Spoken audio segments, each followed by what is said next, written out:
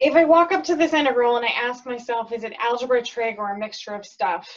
This is just trig. So my two things that I might be thinking about, I'm going to check really quick if it's a u substitution. And at first it looked promising because I'm thinking the derivative of sine is cosine and the derivative of cosine is negative sine. But the problem is that those angles don't match. That cosine of 3x, or sorry, the cosine of x versus the sine of 3x. If I were to let u be equal to sine of 3x, for example, then du would be 3 cosine of x, cosine 3x dx. And I don't have that 3x inside of the cosine.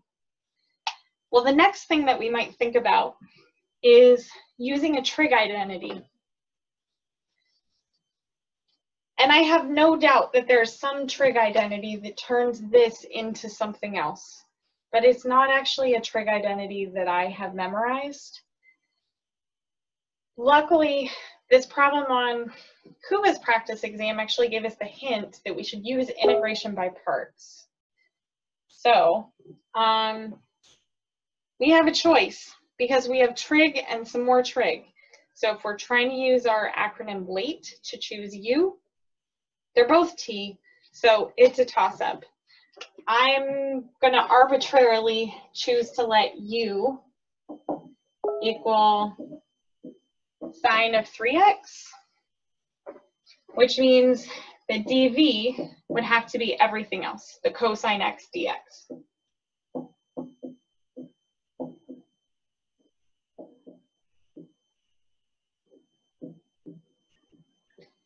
When I integrate sine of 3x, I'm going to get 3 cosine of 3x dx.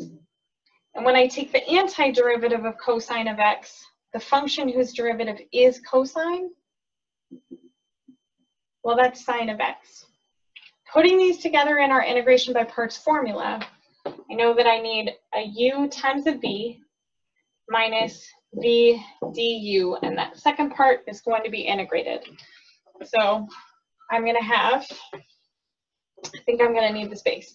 So I'll have u times v, or sine of 3x times sine of x minus the integral of v du, sine 3x times 3 cosine 3x dx. So I'm going to stick my 3 out in front, and we'll have cosine 3x sine of x dx. Well, it doesn't really look like we got anywhere by doing that, as now I still have 2 trig functions. There still isn't a u substitution for me. So at this point, I'm kind of thinking, oh, this is one of those ones that loops back on itself.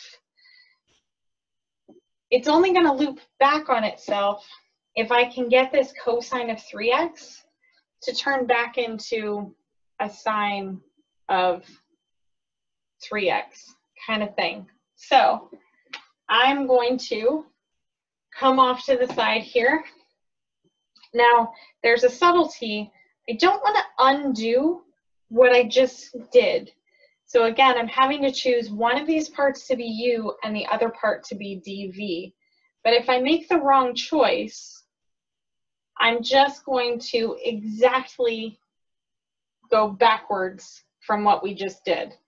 The only way to not make that mistake is to keep the u, the part where the angle was 3x. So now my u will become cosine of 3x, and my dv will be the sine of x dx. I think this is going to work, and if it doesn't, we'll have to do it the other way. So when I find my du, derivative of cosine is negative sine, so I'll have negative 3 sine 3x dx.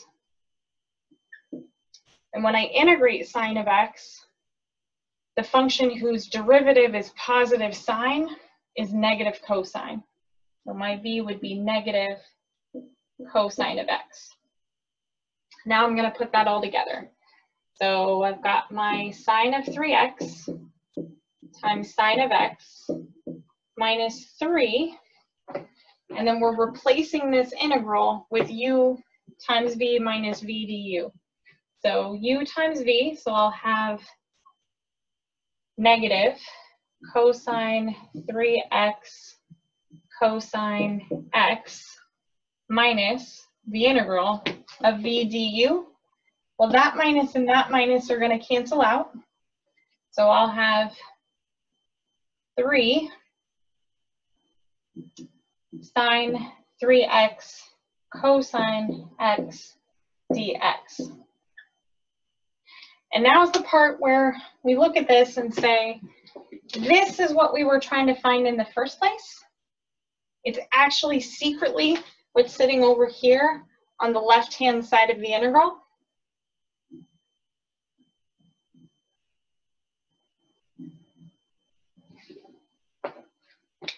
So I'm going to want to distribute that minus 3 through, take this whole piece, move it to the other side. I think I can try to squeeze it in. We'll see how I do. So I've got sine 3x sine of x minus a minus, we'll make that plus 3 cosine 3x cosine x. That negative 3 times another negative 3 would be plus 9 sine 3x cosine x dx, which means I'm going to subtract 9 of these to the other side as sine 3x cosine x dx. And then we worked some integration by parts magic, and we got this part here in the box. The sine 3x sine of x plus 3 cosine 3x cosine x plus 9 times the integral of sine of 3x cosine x dx.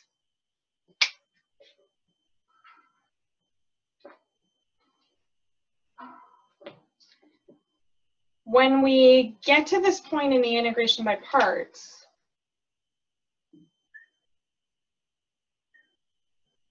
we have exactly this same integral that we started with show up again. So our trick is to actually subtract 9 copies of that integral. So 9 times sine 3x cosine x dx.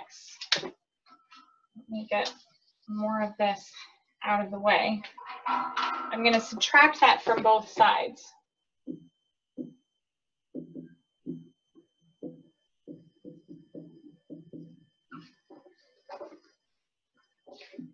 Well, that means that on the right-hand side, these are gone, and I've got sine 3x sine of x plus 3 cosine 3x cosine of x.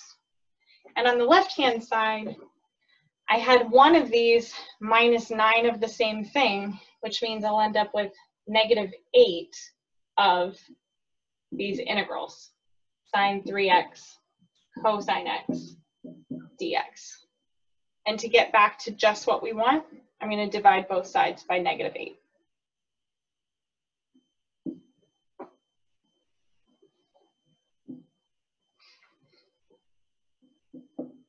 Plus c.